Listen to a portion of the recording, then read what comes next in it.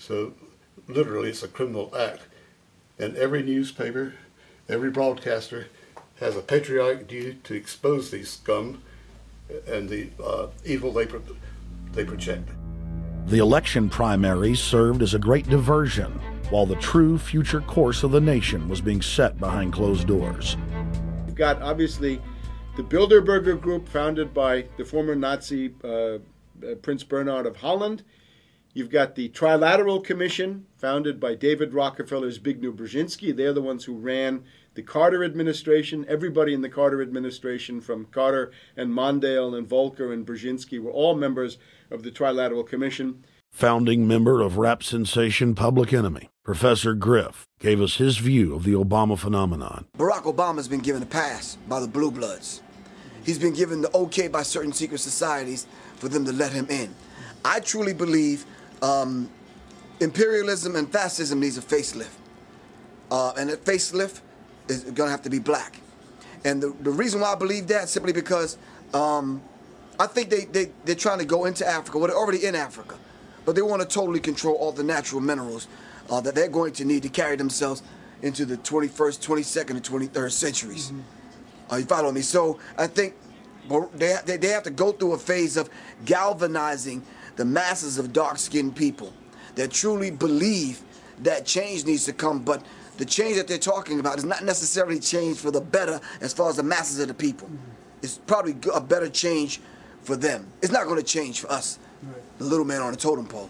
And no one looks at the agenda. Long as he positions himself right, have the right tie on, have the right smile, repeats the slogans over and over, and drives it home, the average American is just going to swallow it hook, line, and sinker. And we don't even know what the agenda is.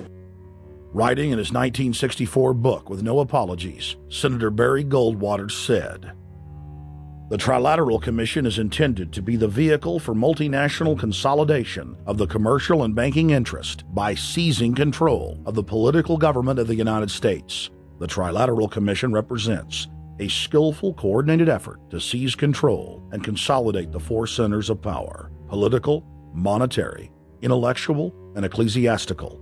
What the Trilateral Commission intends is to create a worldwide economic power superior to the political governments of the nation-states involved. As managers and creators of the system, they will rule the future."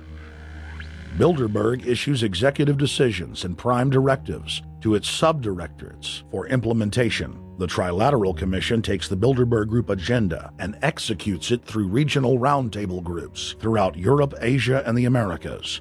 The Council on Foreign Relations serves as the managing roundtable group in the United States sector. The Council on Foreign Relations has dominated every administration since the days of FDR. The way in which they make policy and rule is that they are a polycentric oligarchical system. You have to be a finance oligarch. Remember, this is not a society ruled by generals, not by priests, not by bureaucrats, not by demagogues, none of those, but by bankers. Bankers rule, and the bankers set up these institutions. They set up things modeled on the Royal Institute for International Affairs, Chatham House, and the Milner Round Table of the period right after the Boer War, so even before World War I. You had the British setting up these round tables, institutes with publications and conferences, and this is how they make policy. Upon Obama's inauguration, members of the Bilderberg Group, Trilateral Commission, and CFR flooded into every position of power in the executive branch, replacing Trilateral Commission and CFR members who previously filled the positions during the Bush administration. When you look at the U.S. ruling class, you'd have to say that they're a really pathetic bunch of failures and bunglers. They are a miserable excuse for a ruling class. And that's one of the big problems we have, is you go from Clinton to Bush to Obama. What stays the same is the ruling elite that gives these puppets the orders that they act on. And these orders are wrong-headed, let's say, to say the least. They're basically bankrupt. They're going to lead to the collapse of this civilization. What they're doing is using the existence of the United States as a formerly powerful nation state to act out their Wall Street fantasies of world domination and maintaining their capital structures and maintaining their system of looting. And this can't be done. So the basic question is, they've hijacked our country, and you got to take it back from them. You've got to drive Wall Street out of the government, and at that point, you'd have a reasonable chance of getting back to prosperity and some kind of peace and order in international affairs. We had a chance to speak with economist and author George Humphrey. They have created a power elite, and we're not talking about the millionaire down the street. You can't even be a member of their club unless you're a multi-billionaire. And friends, this is not about rich versus poor. This is about a very, very small handful of the worst criminal element on this planet, manipulating and destroying the good people of this nation and of this world. About this Obama with change. Look at the people he's put in to mastermind the economic recovery. Larry Summers. I love it. Every time they talk about Larry Summers, he's always brilliant. He's another brilliant one. He's the one that helped dismantle the Glass-Steagall Act, the banking act that was put in place in the 1930s, so the banks couldn't become the banksters that they become. In the 1990s, you had the beginning of the derivatives bubble, thanks to people like Alan Greenspan, Rubin, Summers, a lot of the people who are now back in the Obama administration. And the derivatives, I think, are the centerpiece of this entire problem today. These are the same people, Geithner from the Treasury Department. Could you imagine that? Now we have the U.S. Treasury Secretary, who also is a Robert Rubin protege of the Larry Summers group, that dismantled Glass-Steagall and broke apart the regulations that would have prohibited the banks and brokerages from becoming these criminals. He was the former president of the New York Federal Reserve, and now he's our Treasury Secretary. And as we all know, the Federal Reserve is as federal as Federal Express. It's a private bank. And now we've put this guy in charge of it? I mean, Wall Street has hijacked Washington in broad daylight. Every single one of his appointments support the status quo.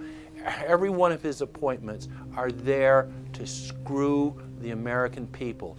Every single one of his appointments are people who are working to bring down the Republic and the Constitution of this country. Secretary of the Treasury Timothy Geithner, Bilderberg Group and Trilateral Commission member.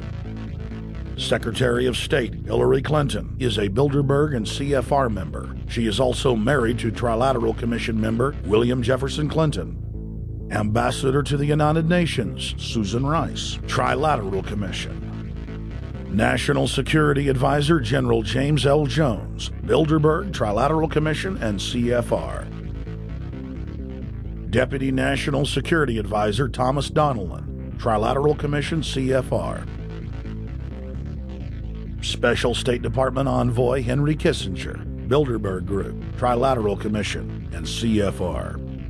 Chairman, Economic Recovery Committee, Paul Volcker, Bilderberg Group, Trilateral Commission, Council on Foreign Relations. The Director of National Intelligence, Admiral Dennis C. Blair, Bilderberg Group, Trilateral Commission, CFR. Secretary of Defense Robert Gates, Bilderberg Group, Trilateral Commission, CFR. Deputy Secretary of State James Steinberg, Bilderberg Group, Trilateral Commission, CFR. State Department Special Envoy Richard Haas, Bilderberg Group, Trilateral Commission, and President of the CFR. Obama Presidential Advisor Alan Greenspan, Bilderberg Group, Trilateral Commission, CFR. State Department Special Envoy Richard C. Holbrooke, Bilderberg, Trilateral, CFR. And the list goes on and on. Even if Barack Obama were the most wonderful person in the world, he was groomed and brought to power by the global elite to carry out their agenda. Humanity must look past Obama and realize that presidents come and go, but the shadow government and their program of global enslavement continues.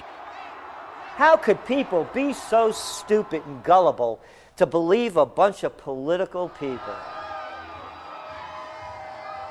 So people who voted for Obama were trying to express, I think, first of all, something worthwhile. The hatred for Bush, Cheney, the neocons, the desire to punish the Republicans for their adventures, their police state, and their economic depression.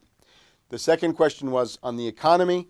People felt that Bush was selling them down the river into a world depression. He is, of course, the new Herbert Hoover in that regard, so they were trying to get something different from that.